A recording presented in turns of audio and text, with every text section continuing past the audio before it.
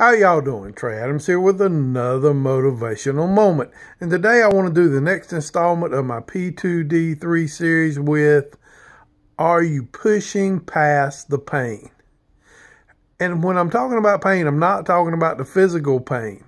I'm talking about the emotional pain, the mental pain.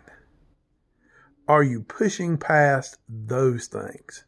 To become who and what you want to be, to become more successful, to become more positive and more productive, you've got to push past the pain. You've got to push past not only the physical pain, but the mental and emotional pain, and in some cases, the financial pain. Because it's not cheap sometimes to become who and what you want to be. It's very emotional. It's very stressful. It's very strenuous. So you've got to focus your plans on helping you push past those pains. Push past those pains so that you can become who and what you want to be. Push past the pain so that you can become a P2D3.